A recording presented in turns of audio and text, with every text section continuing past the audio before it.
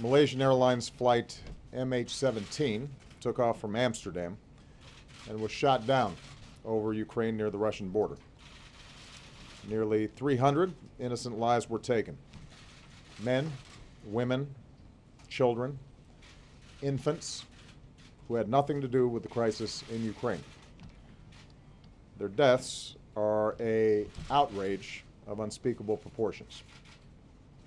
We know at least one American citizen, Quinn Lucas Shansman, was killed.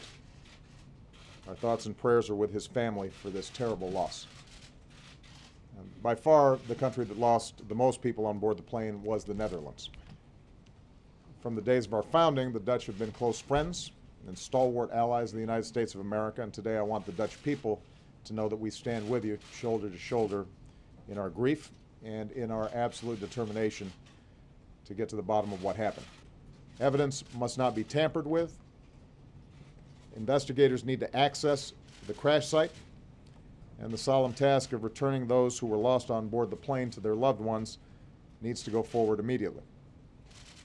No one can deny the truth that is revealed in the awful images that we all have seen. And the eyes of the world are on eastern Ukraine, and we are going to make sure that the truth is out.